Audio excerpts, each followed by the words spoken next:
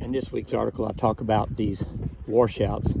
And I talk about that a lot because we have a lot of that sort of thing.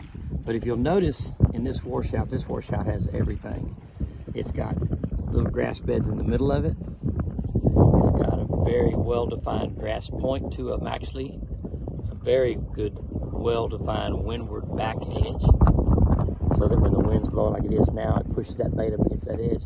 And on either end of it, it's got little funnels where it tails out.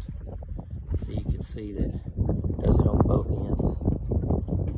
See all these little grass beds inside? Then you see how it kind of goes and tails down.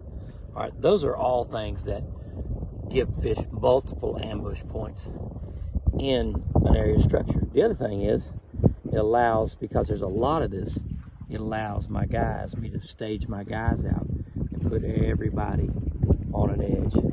Outside guy's got some deeper potholes. Look at the gut that this inside guy's in right here. See how deep it was? And got the very inside guys on another line. Everybody's wading parallel to the beach. And you hit this stuff during the middle of the day when there's no boats out here, you might be shocked at what's moved up there out of the boat traffic of early morning. Okay, thank you for reading. Thank you for viewing. Until next time, let them go if you can.